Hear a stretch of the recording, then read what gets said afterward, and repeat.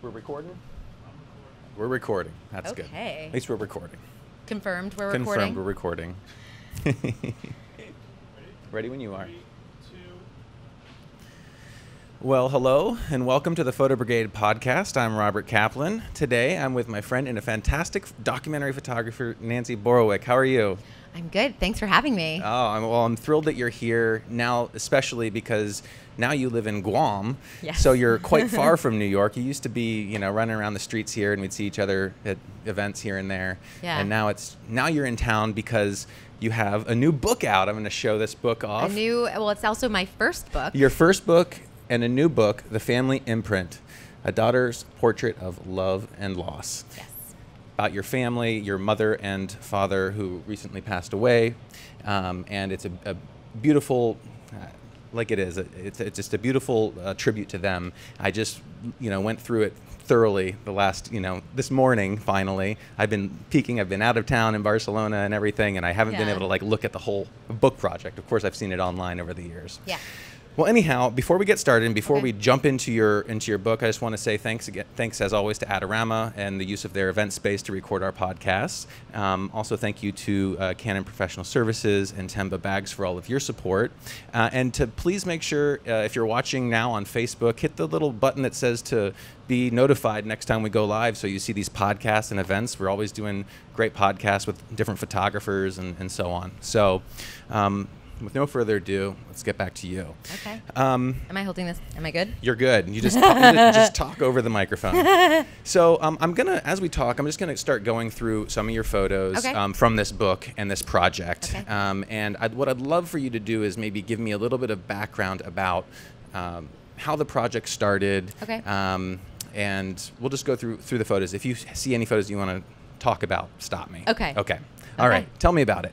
So the project. Well, so initially it was a story of my parents who were both in treatment for cancer at the same time. My mother had breast cancer, my father had pancreatic cancer, and I was just sort of going through the motions of photographing them because I didn't really know how to spend time with them without, completely falling apart. And I spend my days with a camera in front of my face, so it made sense to continue that. That was how I see the world, and I just wanted to spend more time with them. And I realized pretty quickly that the story, if I was to call it a story, the story that I was photographing and the story that we were living was not so much about cancer and dying. It was about living, in contrast. Mm-hmm. So I wanted to tell the story of how we were living and just be with them. I never planned on ever sharing the work. I was just doing it for me. I didn't think about it like, the work. Yeah. But it was my processing of what was happening. And it was a journey. As a photographer, some people would say, you have such great access. These are your parents.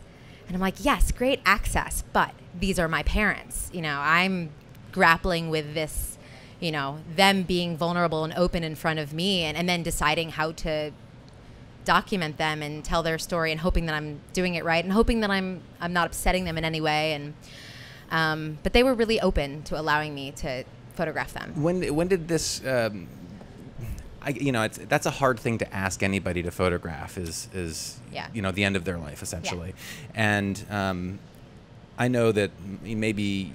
My family, my mother would be very difficult, I think, to get her to let me just take any photos of her nonstop. Yeah. Was it difficult kind of asking their permission, or was it just, had you always been photographing them? Was it just second nature? Well, so my mother she had her first, this was her third diagnosis with breast cancer. So when she had had her first recurrence, I was a student at the International Center of Photography, and I basically said I want to photograph her so I could be home and spend time with her while I'm a student. And she was very open to it because the first time she was diagnosed, she was scared. But when it came back, she was angry. And I think that made her very open. She was very open to the idea of sharing and telling her story. If it could help anyone in the process. And so when my father was diagnosed and my mother was already in treatment for the third time, he actually approached my mother and said, do you think Nancy would photograph me? And I look at that and think, I feel like they wanted to share their story.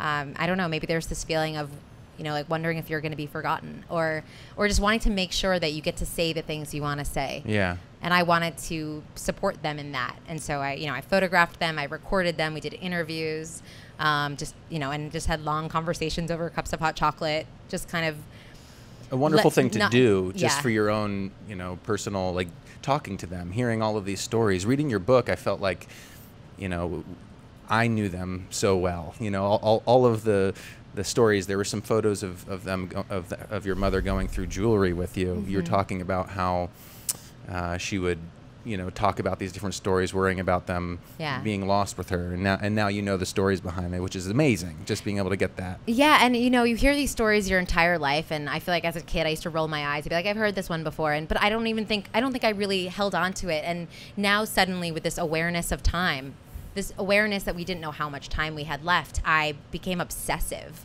about recording. You know, I was like, I have to document everything. I'm holding on to as much as I can, the best that I can. And I've actually, some students have said, these Teen Academy students had said to me, you know, why do you want to remember this time in your life? Why do you want to remember your parents dying? And I thought that was really poignant. But I said to them, you know, to me, when I look back at these photographs, I remember courage, and I remember strength, and I remember perseverance. And I feel like I can look at a family photo that's us smiling, you know, like on vacation or something, and I remember that and I love that, but I can't feel their essence. And so by trying to tell their story with my camera the way that I would any other story, I think it kind of I like the full story. I want the full story. Right.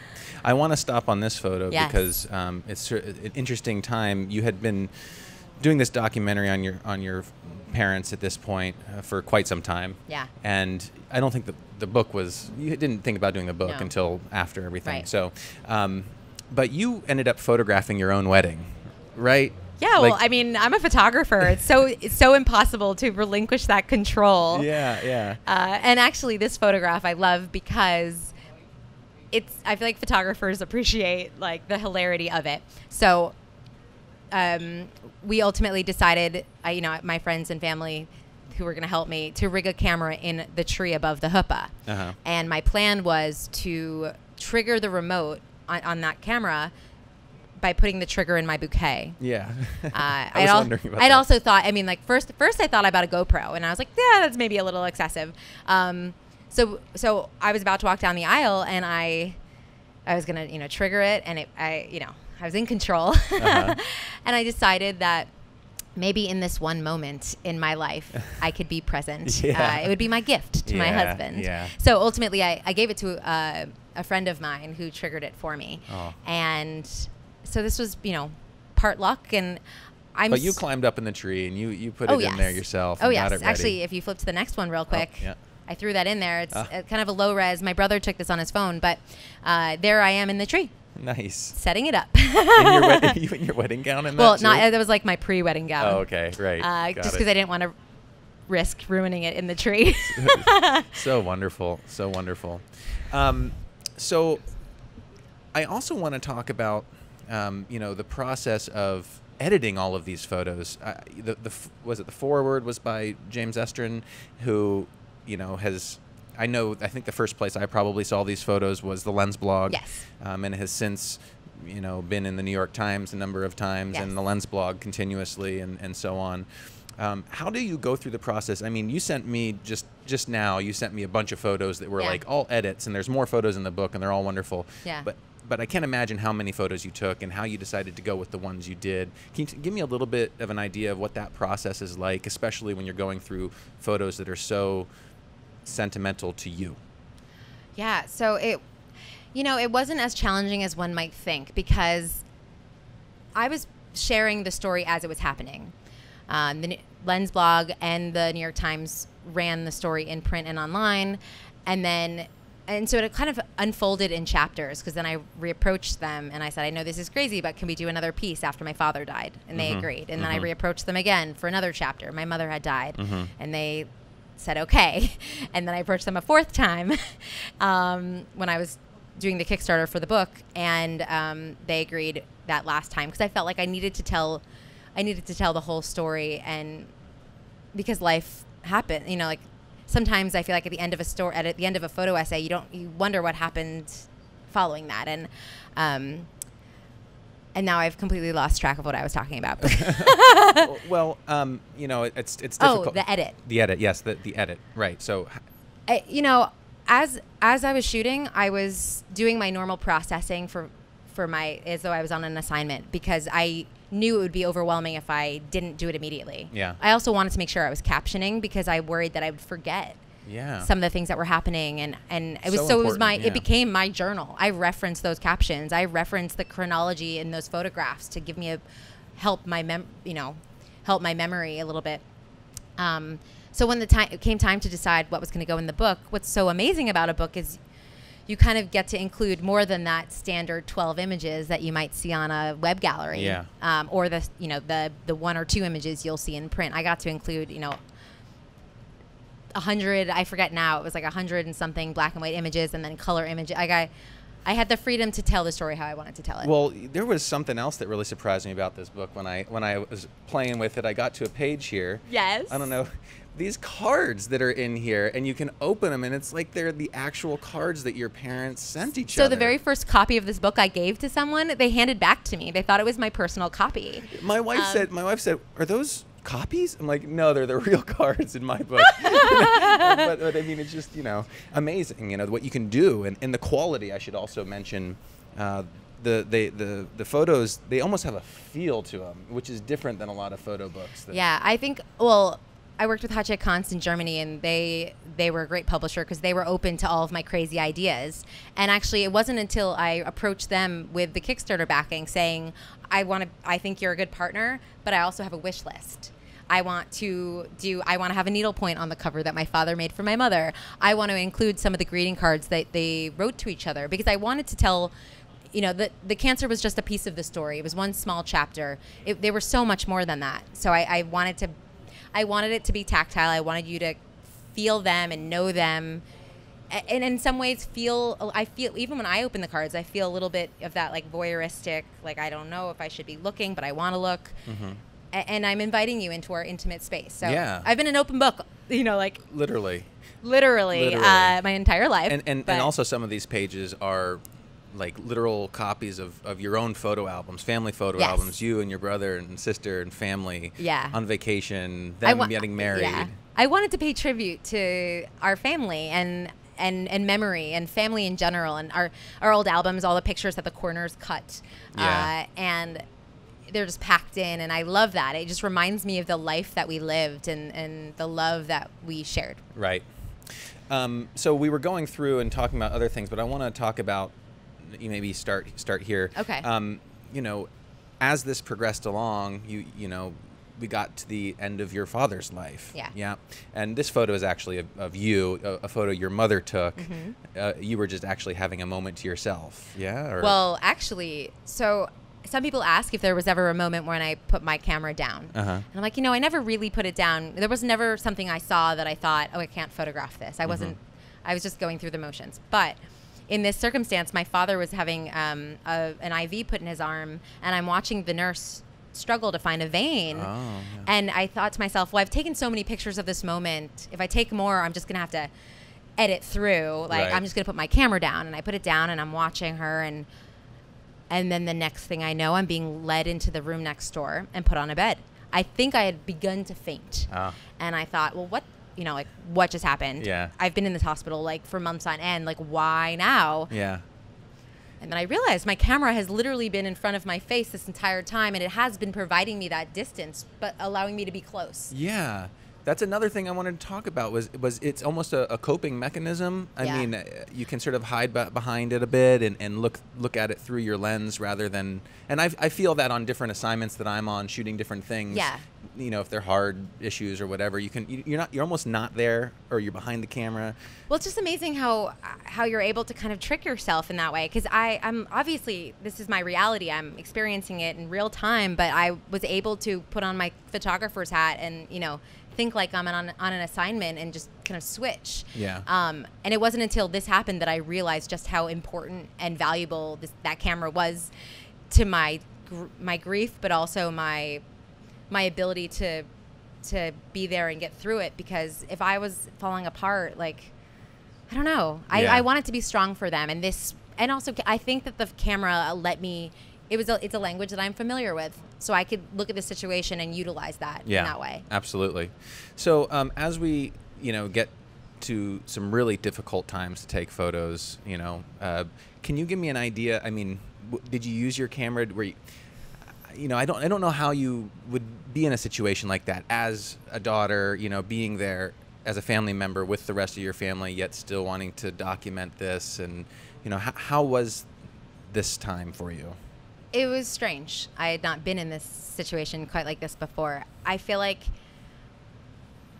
camera slung over my shoulder. There were like moments, I don't know, there were moments that I would see and I would immediately pick up my camera and snap a photo, and then the next moment, like help my mom as she's helping my dad, like take a spoonful of food. Like it wasn't very. These are all split seconds. It's all split seconds, and it wasn't like I was never thinking rationally during this time. I was just kind of living in the moment, and photography in so many ways is instinctual. You feel something, you see something, you shoot it. Yeah. And like you don't really think. I mean, at least maybe from being an assignment shooter, I learned how to kind of think quickly and react quickly. Sure. Now, and then obviously your family knew what you were doing as well. I believe this is actually your mother's funeral. No, father's. I'm sorry, this is your father. father. My mother. Yeah, sorry, excuse me. There was two side by side that I saw earlier. They look very similar. And you have two photos that are basically identical to this. What was the rest of your family's reaction? Was it strange for them to see you taking pictures, or was it just the norm? It wasn't either of those. It was sort of in between. A lot of people, I think, because my parents were okay with it, and we published that first piece, and suddenly my relatives were seeing a whole other side of the story, and I think because my parents were okay with it, they seemed okay with it. One thing that I've come to realize is that I didn't. For a long time, I kind of forgot that this story wasn't just mine, like that I have like siblings, and that this is their story too, and they're living this too, and I try now to make an effort to express that this is our story, but this is through my lens, the experience that we had, because we all experienced it differently. I think everyone is just I'm also protective. We're all protective of them, but at the same time, we saw that they were. Once the story first was published and so many people came out of the woodwork to share with us, I kind of gave their lives and their deaths this greater meaning and purpose. The fact that it could help so many people just by being open and sharing. Yeah. Can you tell me a little bit about your mother's to-do lists? That's a big. I'm so glad you stopped on this one. A big trend in your book. Yes. So, I mean, it's in our DNA. Scrapbooking and to-do lists, I think, are in the Borowick DNA. And my mother, what I loved about this picture and this moment was that this to me spoke to living.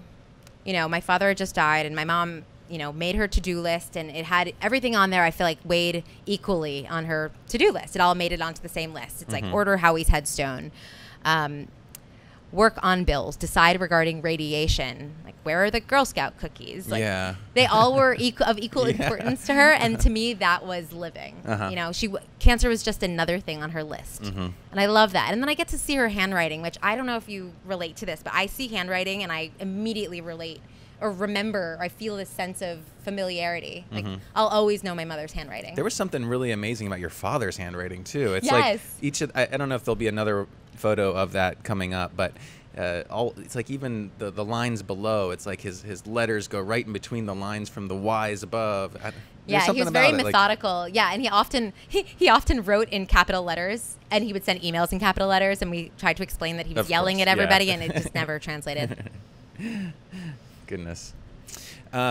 So what ended up happening was your father passed away, and your mother ended up living for another almost exact year beyond. So there were a lot of strange coincidences that I guess part of me always felt like, okay, the universe works in strange ways, and maybe there's a reason for this. But my father died December 7th, 2013. My mother died December 6th, 2014.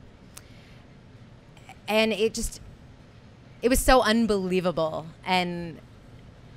but comforting in at the same time. It's like, okay, they were in this together, and now they're gone together, and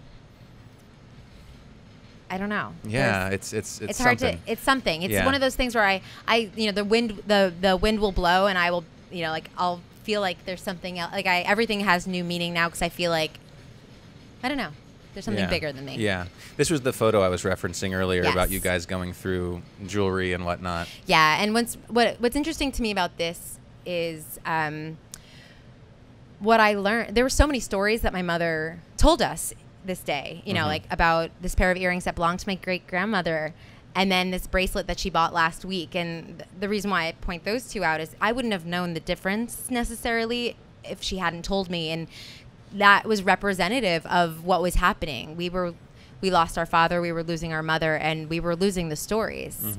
That's actually, the book opens with a key, and it has no markings. I don't know what it belongs to. I have no idea what it opens. Isn't that something? Yeah. And you know what?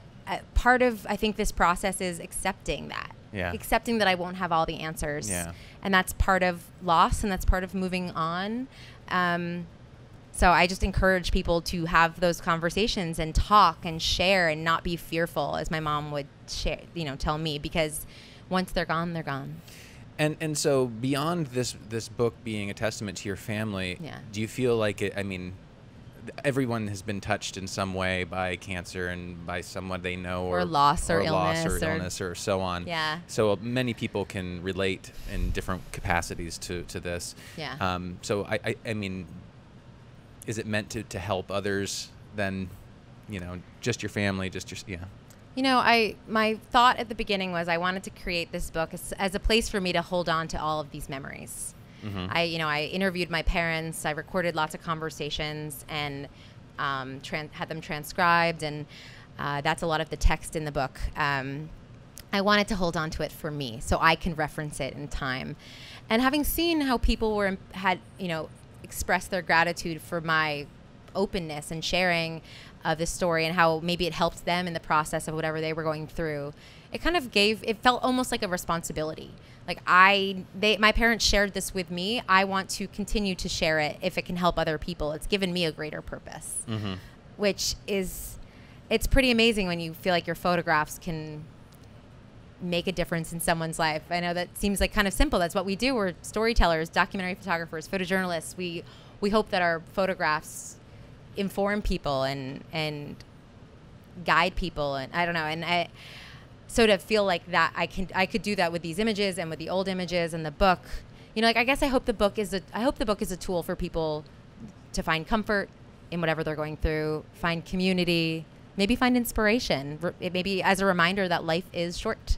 Yeah, absolutely. I mean, you don't have to move to Guam, but to not lose sight of that perspective. Yeah. We'll talk about Guam in a little bit. Okay. We gotta talk about Guam, okay. But I want to make sure we get through all of your photos here. And then, going back and packing up the house and finding all of it. So the book doesn't just end when they both are gone. No. It continues on a bit. It does. Because life continues, yes. And this is what happens. And so actually cleaning out the house, I was warned it was going to be a terrifying experience. It was going to be difficult and emotional. And you know what? It was difficult and emotional, but it was also amazing. It was like a treasure hunt. We uncovered things deep buried in our house that told the story of who our family was, and kind of informed who I think I am today. Like things about my parents, those letters that my mother saved, Post-it notes with random pieces of advice. Yeah.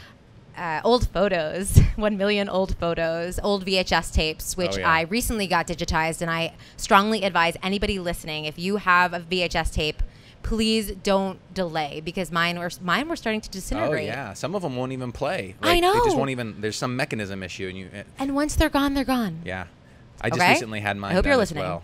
You did. I did. Good. They're really. It's so much fun to. I know. These things. And it's also then it's like a very deep dark hole, because you're like, all you want to do is watch these old videos and send them to people. Christmas 1987 was it so for good. me. That was like, I used to watch that tape all along. Yeah. And then so you got a lot of play in the New York Times. And so I included this because I wanted to show this was very generous. That's 1, 2, 3, 4, 5, 6, 7 images, and at first for me I was like, oh, but there's so much. Like every picture in this project is important to me, like for different reasons. But 7 that's all we were given, and that's a lot.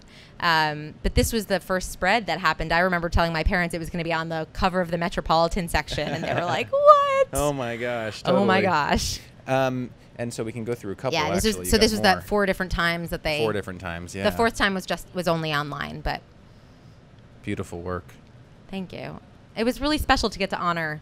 And you know what? It was really important that the work was in print, too, because I felt like there could be a whole generation of people who might not come across it online, like my parents, who might have not necessarily seen it. And it's a generation of people who could maybe relate to me more than someone, 31 years old like me. Yeah. With the exception of I spoke to a girl, a complete stranger today, who I got an email. I get a lot of these emails where people introduce us, and she was like, her father had pancreatic cancer and her mother had a terminal illness, and it was like we just got on the phone and immediately talked. We're like, just started as though we knew each other for years. It's like but it's so rare to find someone our age having gone through this experience. Right. And these are some of the photos that that are included, but in the actual book, it's in album format, so it feels like a real. I'm just going to breeze through them, so you just can kind of get an idea. I just threw in some highlights. Yes. And she looks so much like you. I know. It's I thought crazy. I thought this was you. Really? When I was going through it at first. Amazing. That's her in labor, or about to go into labor with me. Not tonight. I have a headache. I know. And then my father loved those little like caption bubble stickers. They're all they're ridiculous. Oh, that's wonderful.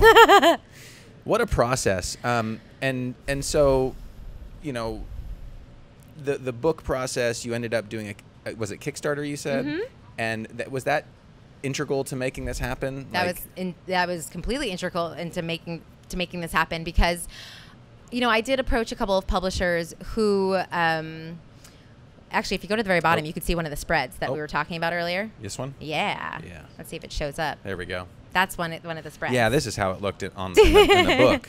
This is how our old albums look. And they really popped out in the book as well, because everything else is in this black and white, and then you open up a page, it's like boom, you get hit with this sort of like they kind of bring to life nostalgic feel of the times. Yeah, I mean it wasn't. That was sort of intentional, but also, because the pictures go back to their wedding, which I believe were color photos. Yes. So it was in vintage color. The past was in color and the present was in black and white. But the present was in black and white because there was no color in my life in that time. Right. I didn't notice color. Right. Life was just kind of in this in between. But to finish, No. But to finish what we were saying earlier about the Kickstarter, I wanted to create this book, and I understood that books are complicated and expensive, and I'd met with a publisher before the Kickstarter who said, nobody wants to buy a book about death. And it shocked me, because I was like, this is so clearly not about death. Yeah. It's about life. Yeah. And then I decided, you know what, I need to do this myself, publisher or no publisher. And so I turned to crowdfunding and to the community, and it was crazy. Yeah. Crazy. It really is amazing, and there's a lot of photographers doing it now, and it's exciting for me, because I'm thinking like this is the way to get people to allow people to put these pieces of art together in a book form that wouldn't be able to do this anyways. So it's like it's really fun. It's fun for me. It's nice. It feels good to go ahead and buy a book, pre-order. And my book, you owning one of my books, makes you a part of my story too. Like, this book exists because of the people who cared about it, like cared about our story or connected or related, and like that makes it even more special. And you've got it in bookstores. Yeah. Well, let's backtrack for a second. So, one woman show, I thought I could do everything, and then I realized I do not have publishing experience. So what I ultimately did was I approached Hache Kans in Germany, and I said, I would like to subsidize the cost of a print run, but this is my wish list.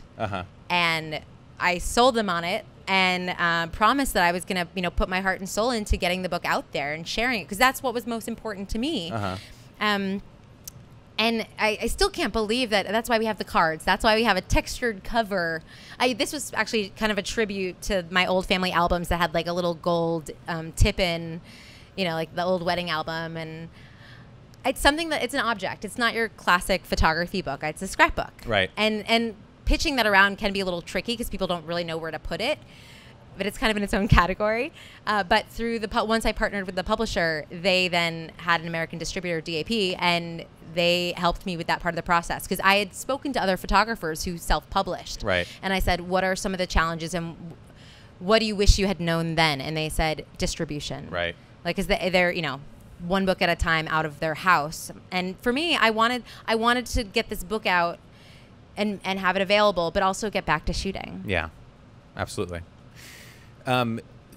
Before we end talking about the book project, I just want to say that you can buy this on Amazon. Yes, it's a bit back ordered, but it is available. You can. Nice. Which is so you have to do another print run? Is that the deal? Not yet. It's because they sold all the books that they had coming in, and then they had to get more from Germany. Oh, wow. So they're on a boat right now, but you can order it, and it'll be there in like a week or two. You're rocking it. That is so awesome. I mean, it's so hard to have photography books. I think are known for being the least selling books of them all. You know, just selling, you know, very few copies. But well, part of it also, I like to think, is that with the Kickstarter money, the remainder of the money that I was actually going to put towards doing some events around the book, instead, I gave them the remainder of the money, and I said, it is imperative to me that this book not cost what I know that you want to charge for it. It was, you know, this book should have cost $60, $70, and I was like, I will feel comfortable with $40. Because that's still expensive, but it's more affordable than your average art book. Sure. And I want it to be accessible to people. And what's happened is that it's $40, but then suddenly it's on Amazon for $25, and that opens the door to so many more people who maybe wouldn't have considered an art book or a photo book. Right. Because the goal being, you know, when I started this, someone said, well, what is your goal? Is your goal notoriety? Is your goal to sell books? What is it? And I was like, my goal is to be able to share this story. Like, plain and simple. Well, you've been extremely successful. And I should also say you're in town because you had all of these events surrounding the book launch. Yes. Right? Because like I left for Barcelona 2 weeks ago and you were here and you're still here now. Yeah, no, I'll be here for a total of 6 weeks. Oh, wow. So you had the book launch, and then just the last couple of days you had an event. I did a panel at ICP with James Estrin and Bonnie Bryant, my designer. And then we had a party last night. I spoke at my alma mater, Union College. I spoke at my hometown library. Shout out to Chapel Library. You're just doing a full-on press tour on this. Yeah, I've kind of created a mess for myself because I planned all of it myself, and my mind said this is a great idea. I feel like my body is like, slow down a little. Maybe I need to get back to my island and your island of Guam. My island of Guam. So everyone get the book at Amazon. At Amazon or Barnes & Noble, or your local independent bookstore. Yeah. There's still some at the Strand, and support local. Yeah. And so I want to jump into the rest of your career. You know, we give me a little background. So we're going to go through some photos, and where were these photos taken? They're a little low resolution. They're kind of, sorry. So after college, I graduated and thought, okay, I can do anything. I'm a college graduate.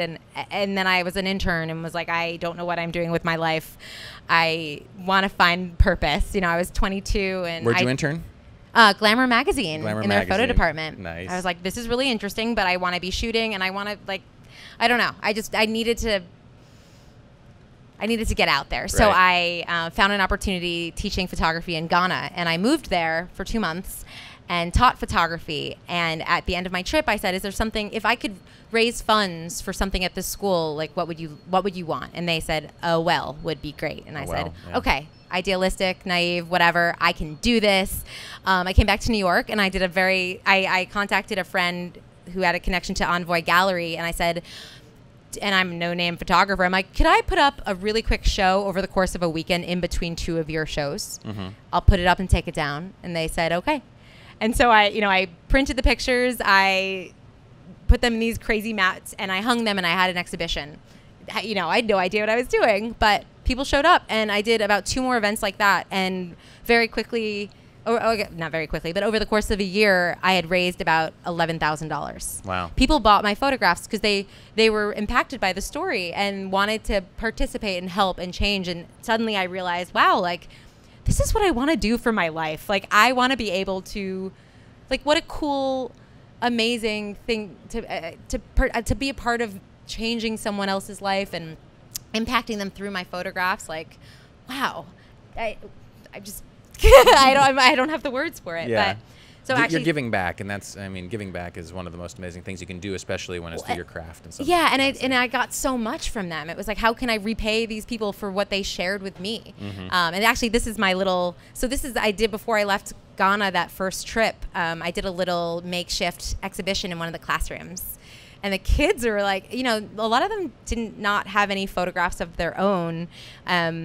Or of themselves. So it was a cool experience. And even another thing that was interesting was many of them, you know, didn't have televisions or anything like that. And I realized that we see our world so much. We see images so much in this frame. And one of the things, while I was teaching them, I noticed that like they weren't so restricted to the frame because that's not how they've seen the world, you know, in the way that we might through televisions and like screens and whatever. Sure. It was really fun. I was trying to teach them about perspective, bird's eye, worm's eye. And this is one of my students, Mommy Kay, who I've kept in touch with. She was kind of my star photographer. Oh yeah. And she had a way about her. She like reminded me of a young me. And I've kept in touch because actually after this project, the Well project, I connected with a few nonprofits. There's this one, the Touch of Life Foundation, that actually works with children who have been trafficked into slavery on this lake, awful stuff. And I was out in Ghana and I contacted them and was like, I'd love to photograph your kids.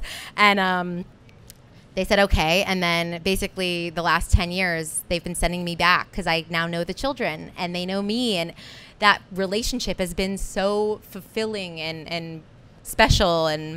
But every time I go back to Ghana with them, I go back to my village to see my kids. But they're growing up now. Is it? And they remember you? They're like, well, hard to forget. Yeah. Well, actually, they put a giant plaque on the well that says like, oh gosh, this well is like made by Nancy Borowick and the Ghana on Top project. That is so exciting.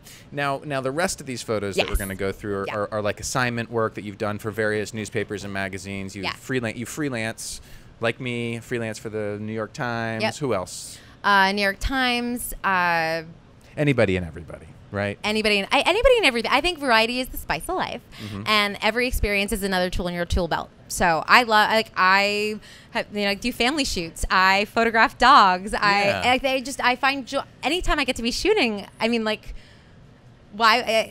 it brings me joy. Absolutely. So and so. Just before we go through some of these photos, you had mentioned you went through school. So what's the you went to ICP, but you went to a school before that. I went to undergraduate. I went to Union College where I studied anthropology. Anthropology, okay, which led you to Ghana. Yes. Okay, and then you came out of that. Did you intern first at Glamour? No, Glamour actually was between college and Ghana. Okay, I actually had a very momentary blog called From Glamour to Ghana. I thought I was so clever. And I remember getting back from Ghana being like, how do I continue doing this? Like, this is what I love and care about, and like it just becomes a part of who you are. You know, I've also always been a storyteller. When I was a kid, I've shared this before, so I apologize if you've heard it. But my mom got a call one day from one of my teachers to let me know that I was the class tattletale. Oh, snap. I know. But I look at that now and I'm like, yeah, I was a storyteller. I also cared a lot about justice. Anyway, so then I went to ICP, did their 1-year certificate program in photojournalism and doc. And how was that experience for you? It was great because I really I felt like I needed to hone my skills. Okay. I loved photography. I was eager to get out there and tell stories, but I felt like I was missing certain skill sets. And also like to be in an environment surrounded by other people learning and growing and learning how to edit and learning how to sequence and learning how to dig into a story. And I don't know, it made me realize how much I had still needed to learn and grow. And that environment was great. And also it's nice to have a community. You know, it was like a built-in community of photographers from around the world and amazing teachers and editors. And I'm really grateful for what I experienced there. But also, it really just, it taught me about, I guess, being more, like, I learned how to become a professional photographer. And I got access to certain things and people that I never would have gotten access to, and got to show my work to editors. Yeah. You know, when I had no business showing work. And you're in New York City, and you're exposed to all of this. And there's something about being here in New York where you can come to an event, you can come to a podcast, you can come to a panel, you can go out to a gallery exhibition, you can go to the SALT opening and all that kind of stuff.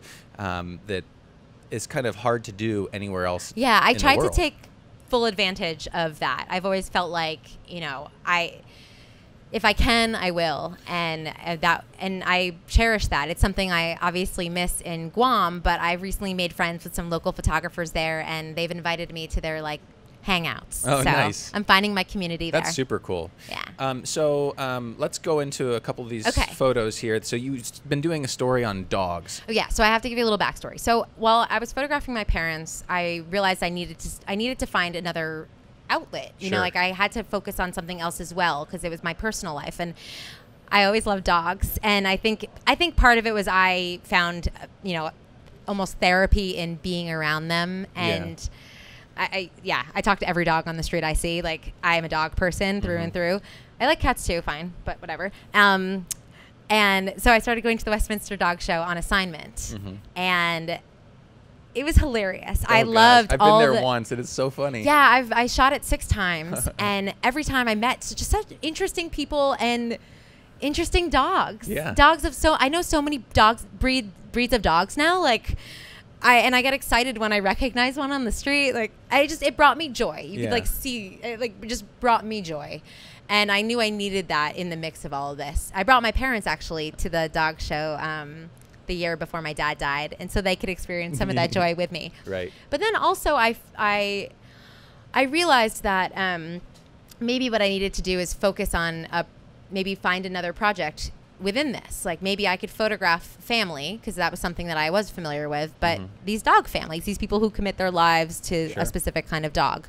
And obviously there's that little hint of people that you're attracted to a dog that maybe reminds you of you. And that's the story I did for a paper. Did you? Back then was taking portraits of people with dogs that kind of looked like them. Yeah, well, and this was organic. These were, I wonder if these people and it's more that I know that I'm attracted to certain dogs, and I realize that they in person look sometimes, but in personality we're very similar. And so I think it's like any relationship, I just found so much joy in the love and connection that people had, and maybe they don't even realize that maybe they start to resemble the dog, or the dog starts to resemble them. Yeah, true. But what was really special is that this is not a community that's eager to open up quickly to photographers, because people do. They come in and come out. Yeah. They come in and come out, and so I was interested in maybe trying to tell some of their stories. Yeah.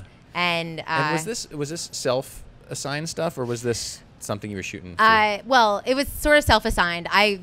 I feel like all the papers and everyone had their shooters, and I was talking to Corbis, and I just needed to get credentials, and then I would shoot for them and give them photos, and then I would shoot for me too. I just needed to be there. It was it was hard to get in. I just found a lot of joy in being there, and actually what ended up kind of coming from that was just spending, I started reaching out to some of these people, being like, hey, here's a photograph I took of you. Would love to come to your house and meet your dogs and see your life. And I convinced a lot of people into it. Sure. And I'm not, I hope that there's no judgment passed. I just want to understand what this relationship is like, because I'm in a place where I'm redefining what family means to me, without my parents here. So it's been. Did you have a dog growing up? Oh, and we obviously had a dog growing up. For 17 years. There was a photo of your mom with a dog in the book. In the book, and there was an interesting story behind that too, wasn't there? The dog that she didn't want to be touched. Oh, Moses. Moses. Well, actually, so Moses belongs to Stephanie Sinclair. Oh, really? Yeah. So I've met Moses. Yeah, okay, sure, yeah, and she had lent him to us because my mom was it was at the end of her life, and my mom loved animals. We actually called the SPCA, the local SPCA, and requested to borrow a basket of puppies, which they couldn't do, obviously, but we tried. Anyway, they probably get that request once in a while. I don't know, do they? There should be a system in place. Anyway, she offered to let us kind of take him as our own little therapy dog for a few weeks, because she knew that we needed it, and he was great comic relief. And yeah, he would lay on her, and she didn't seem to mind. And he brought us all joy, and he also brought us the very much needed comic relief and breath of fresh air, because it was heavy. Yeah, yeah. And going back to the Westminster folks and everything, and you talk about how, this person who had this picture made probably spent a lot of money making this picture happen, you know? Oh, yes. I mean, I obviously the horse isn't sitting at the table. Yes. I can't imagine. But, No. you know, they're really into their animals as their family. Yes, exactly. And that's what I found I found it really interesting because I mean, Cody was part of our family. She was in every family picture and everything. She used to sign my birthday cards. Oh, yeah. Courtesy of my mother. Oh. And so this is a separate story on the dogs. Yeah. So there was Westminster, and then through Westminster, I met these families that, like, I call them dog families, and invited myself in. This woman, Carol Harris, is known for her whippets, which I didn't even know about whippets. And so I invited myself into her home, and she was very generous and welcomed me. And I have to tell you, I remember waking up the next morning, and I looked out my door, and there were 8 little big whippet heads, or 16 whippet eyes staring at me. Like, what's this? What's this? What are you doing here? Like, we want to come in. And I got and it was totally therapy for me, because I remember I went outside, and they all came outside, and there were puppies, and it was pure joy. I have to admit, most of this project was because I wanted to roll around with puppies. Right. Well, hey, you make things happen, and that's the way you do it. You know, if you want to do it, you ask and you make it happen, and you roll around with puppies, and it's all good. Yeah, it's all part of the hustle. And I mean, this is actually what drew me down there. The friend who connected us said, "Oh, well, she'll give you a call. She's just like she'll give you a call tomorrow or something." I just talked to her. She was like going to sleep and was in bed with her 8 dogs, and I, as a photographer, was like, "Oh my God, I have to get there. I have to shoot that right now, like, immediately." So visual. Yeah, it was just, I really enjoyed, I think I also enjoyed using my energy in another way, shooting something that wasn't my family. It kind of gave me a moment to breathe and a moment to think about other things and see other things and exercise the muscle in a way that wasn't, I don't know. Sure. And then we sort of move on to assignment work, more regular assignment work, because we started with the dogs and so on. But this is the more regular assignment work you've done for. Yeah, this was New York Times, Newsday, miscellaneous magazines. And when you tend to get an assignment, is it usually the documentary sort, or do you ever get sent out for just portraits? What yeah, I mean? I get portraits. I think because I've always said that I'm like, I want to try everything. It's kind of opened up the opportunities to do different things. I also am very persistent. When I started working for Newsday, I had met the editor actually at an event at ICP, and everyone was in line for the New York Times, but she had an empty seat, and I went up to her, and I obviously would have loved to meet with the New York Times, but I didn't have any real work to show them fresh out of school, and they would never hire me. And I realized that they would never hire me if I hadn't really worked for a professional newspaper before. So I went and sat with the Newsday editor, Rebecca Cooney, who became a mentor of mine. And she gave me a chance. One of my fun stories that I always share with students is that she asked if I had a car, and I said yes, which was a lie. But I knew I could find a car if I needed one. Right. And she gave me assignments, and it was, I would call every day. I'd say, I'm available. That's the way you got to do it when you start. I mean, I was exactly the same when I started here in New York. I mean, calling the desk, say, hey, 7 a.m., just so you know, I don't have anything on my schedule today. Yes. So if something comes up, you're on their mind. You have to keep on their mind. Yeah. And that's something else I wanted to talk to you about was networking and the importance of networking. Yeah. Both, doing cold calls like we were just talking about, or social media, because everyone's connected on social now. Yeah. Editors of ours, peers of ours, and so on. How important has networking been for you, and also in terms of social networking? Have you been using that? Do you feel like it's been integral at all to you getting work or having your work seen? Yeah, absolutely. I mean, what people sometimes forget, especially photographers, is that editors are normal people too, and they use the internet, and they have their own lives, and they they want to be treated like normal people too. And I guess like what I'm saying is that I have lots of editor friends, and I consider them friends, and I don't expect anything from them. Sure. And I like to think that they don't feel like I'm just hanging around because I'm hoping they're going to give me an assignment. Like it's a small community. I think it's important to establish relationships, and networking. I mean, I've been networking since I was a tween. I love talking with strangers and getting to know people's stories and just connecting. And social media has been obviously very helpful. The Kickstarter was probably 40% of the backers were people I didn't know. And ultimately, when it came time to promote the book and promote the Kickstarter and all of that, I was able to kind of talk with so many of the people that I met. Living in New York has been very helpful, or had been really helpful, because, to become a familiar face was important, but also just to get my name out there, and there's a lot of opportunity here. Right. But I think sometimes social media can be overwhelming, but you can I think there's a lot of opportunity. I know that when I was looking for subjects recently, I posted something on Facebook, and my network outside of photo, everyone kind of commented like, "Oh, you should look this direction, or you should talk to this person." It's amazing. It is an amazing way. It's an amazing resource. Right. Sometimes overwhelming, and I'll admit, sometimes I'll see someone's work and be like, I'm happy for them, but there's like a tiny bit of envy at times. Like it almost like pushes me to want to work harder. Yeah. You know what I mean? So it's great, but it can be complicated too. And it's just, we live in a very special world with so many ways to communicate. And I think I loved doing the hustle. I used to actually, when I would call the Newsday editor in the morning, I knew he got in at 6. Mm-hmm. No, he got in at 6:15. I would get up at 6, clear my throat, walk around my room, wake up, and then I would call him, because how unfair. He's already in the office, and I'm in my pajamas in bed, calling him from bed. But I also wanted to be ready, and he didn't have assignments for me, and he didn't even know me, but we chatted because nothing was going on. I think it's important to strategize. I think it's important to be aware.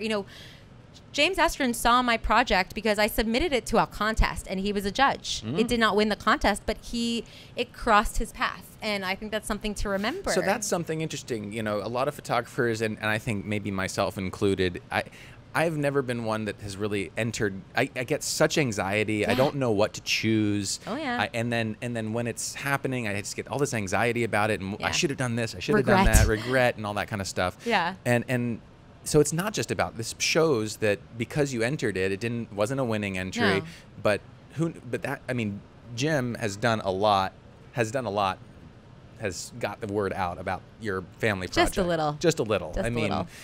And James Estrin, for those that don't know, he's a New York Times staff photographer. He was one of my mentors when I interned there. He is also co-founder of the Lens blog, which is an amazing photography blog that you all should check out. Yes. Daily updates of different photographers and so on around the world. So that's incredible. One last thing that I wanted to chat you, and I can't remember exactly where we met, but I'm thinking Eddie Adams' workshop. Maybe. Is it possible? Because I remember seeing you there. I was a student there. I feel like I have a picture of you as a student, like slapping hands or something. Or like sleeping in the corner. Or something like that. And I feel like that might have been the first time I met you, but I'm not sure. That's the weird thing about New York, is that you see people everywhere, and it just all becomes, Well, it's the weird thing, but it's also so special, and I think that's what makes being in this industry so fun, because you never know. I was scared to move to Guam because I knew that doors would close by leaving New York. I believed that doors would open when I got to Guam, and they have, but to leave New York and to leave this epicenter of work and and opportunity was scary. But in our world today, I don't know where half my photographer friends are. The connectivity is what makes it amazing. Yeah. Because someone recently said you should mention in your email signature that you live in Guam and that it's 14 hours of time difference, because they're not going to know. It's true. And I was like, oh, that's right, because I'm up, we're always connected. Right. So it is possible to do these things, And do you feel, now that you've moved to Guam and you're trying to, make a living as a photographer there, is it more difficult to, are you finding that, the New York Times is calling you for things there, or is there just not as much, you know what I mean? Yeah, no, nothing yet. It's challenging.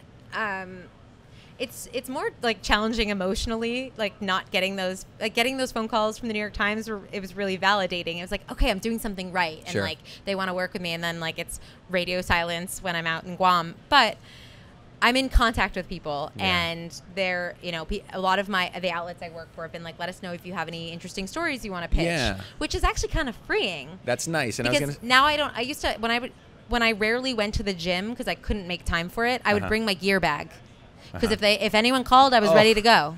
I would not do yoga. I would not do yoga. And you know how much you probably needed that yoga? Oh, yeah. And I remember the first time I did yoga, I was like, okay, I'm going to do one class with my wife. I'm going to put my phone. I can't bring your phone with you. I put it out. I missed a big job. It's like they called 15 minutes before the class ended, and it was a big one. It was like a really, I forget exactly what it was, but it was something I really regretted having missed. And I'm like, well, that's it. Boom. I'm not doing this yoga anymore or so. Well, and what's happening in Guam is that, you know what, I am in contact with people and things are in the works, but you know, when I'm awake, like the US and Europe, they're asleep. Yeah. And so it gets a little quiet, which has freed me up and allowed me to take long walks with my dog and start thinking about other projects. And maybe even a little time to reflect on what all this experience has been about. You know, when I'm in New York, my memory is, you know, connected to this time in my life with my family. And by being in Guam, it kind of removes me and lets me look on from the outside a little bit, which maybe I also needed. Yeah. Well, Nancy, I really appreciate you coming on the podcast, and I see a lot of people just sort of showed up. You guys missed some of the beginning of the project. We've got her book up here if you want to check it out, The Family Imprint. Again, this is available on Amazon or Barnes & Noble or your local bookstores. Please, thanks again to Adorama, their event space. Thank you to Canon Professional Services and Temba Bags, as always, for your support. And Nancy, thanks to you. Is there any? We should also your website is nancyborowick.com. Yep. Social media. Nancy Borowick. Nancy Borowick. And is there anything else that we've missed? Any other little plugs that we want to send out into the internet world? I guess just, I don't know. This whole experience for me has reminded me the importance of, you know, talking with people and not being. My mom used to. Can I read something from the book real quick? Yes, absolutely. Okay. Here you go. So when we were cleaning out the house, my sister found these Post-it notes. My mom, when she was dying, she felt like she didn't have enough time to write us these letters that she wanted to write to us, these love letters. And I remember saying to her, you know, we know how much you love us. Like, don't fret. But when we cleaned out the house, my sister found these 3 Post-it notes. And it felt like she was kind of guiding us from beyond. And it was comforting to hear her words. So I'm quickly going to read her words. See if you have that photo. Not in this edit. Okay. I was going to, and then I was like, all right, I didn't know how much time we had. So okay. This is impromptu right now. No problem. So the 3 notes read, courage isn't the absence of fear. It's knowing that you are afraid and doing it anyway. Don't spend your days avoiding risk, being fearful. Act. Live your life on your own terms. Life is precious. Spend it without regrets in your own precious voice. For my 3 angels, if you want to talk or feel my love, look up in the night sky. I'm always watching over you. So I'm like, okay, like act, live your life. Like, don't be fearful. You know, life is short. I don't know. It's really easy to get wrapped up in all the stuff that's going on in the world, and it's important, but it's also important to kind of take a moment and smell the roses, you know, like, and just step back and appreciate what you do have and hug people that you love. Nancy, you're amazing. You're amazing. You're amazing, Robert. Thanks again for being on, and we'll see Thanks for having me. We'll see you all again next time. Take care, everyone.